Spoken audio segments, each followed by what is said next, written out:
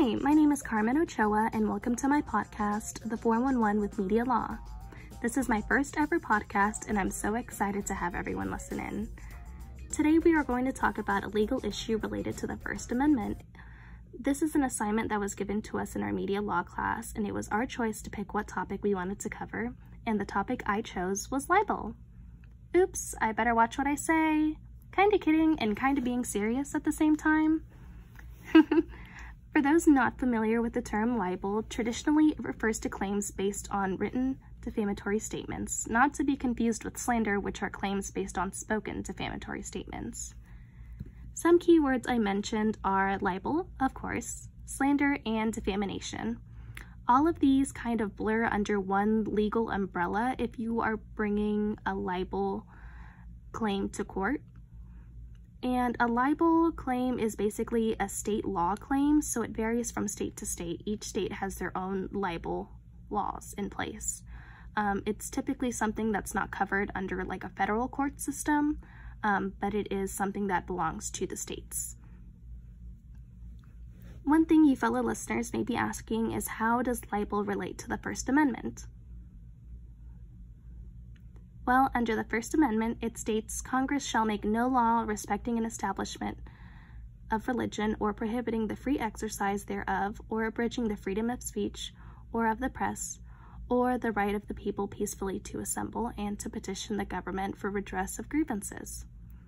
When the First Amendment was written, the main goal was to prevent the government from restricting speech, forcing speech, imposing criminal sanctions for speech.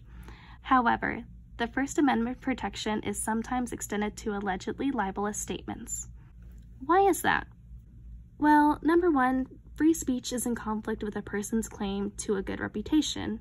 I mean, no one wants to be considered the bad guy or a terrible person. And in order to protect a person's reputation, it would be necessary to restrict anyone from talking bad about or posting something bad about the person. Even though libel is a state claim, the Supreme Court has established some constitutional protection for some kinds of speech. Every state has its own way of interpreting the law, as I said before. So if you happen to be in a libel case right now, LOL, which I'm hoping no one is, totally awkward if you are, but that's okay. All of these elements must be decided in the favor of the plaintiff. So the plaintiff is the person who brought up the case. Means they can't win unless they have proven what I'm about to tell you right now. So the first one is the statement defamatory? The second one, is the statement false? The third one is the statement a factual assertion as opposed to like an opinion or a joke? The next one is the statement a valid plaintiff? Like someone who was identifiable. Number 5, was the statement published? Number 6, is the defendant acted with requisite level of fault? Number 7, the plaintiff suffered damages. And I think that's one thing that's important in all of this is, was it intentional? Did they intend to defame this person, or was it negligent? Was it unintended to defame this person? Some examples we can look at under libel cases. One would be Gertz versus Robert Welch, Inc., and that happened in 1974. So an issue in this case is that for nearly a decade, a magazine called American Opinion had been warning people of a national conspiracy to discredit local law enforcement agencies and create a national police force capable of supporting a communist dictatorship. And so during this time, it's where communism was considered such a bad thing, and anybody affiliated or associated with communism was automatically seen as the enemy. And so, consistent with the message that they are trying to send out, the magazine published an article on the murder of the Nuccio trial, which was titled "Frame Up Richard Nuccio and the War on Police." It alleged that the testimony at Nuccio's trial was false and that his prosecution was part of a communist campaign against the police. Gertz was portrayed as an architect of the frame-up. This magazine made numerous false allegations about Gertz and even published a photograph of him. And so Gertz is the reputable attorney representing the Nelson family. And so he's not really popular or well known. He's just a normal person living his life in the world as an attorney. And so the findings were, in this Gertz versus Robert Welch Inc. case, the court found that there is a compelling normative consideration underlying the distinction between public and private defamation plaintiffs. So the court decided there should be some middle ground for private figures. It held that states may impose strict liability. So what that means is that this magazine went out of their way to harm a person's reputation.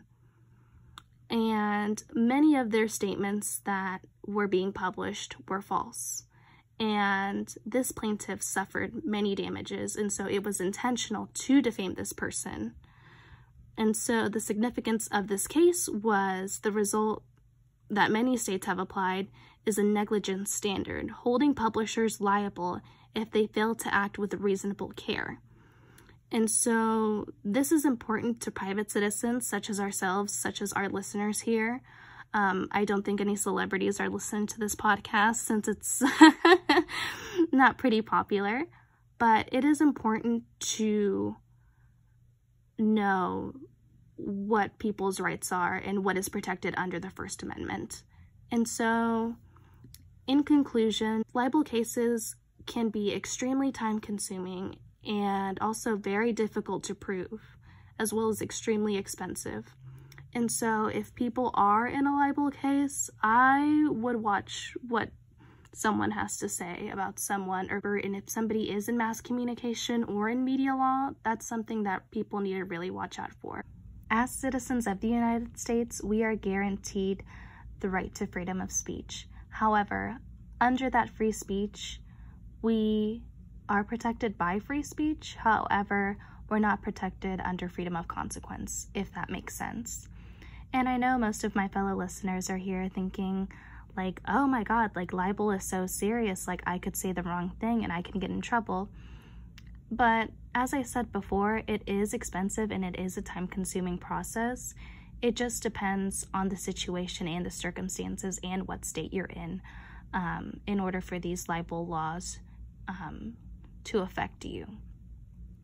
And I hope everyone here had a nice time listening to what I had to say, and I hope you guys have a very blessed day, and thank you for listening to Carmen Ochoa, that's me, here in today's podcast with the 411 with Media Law.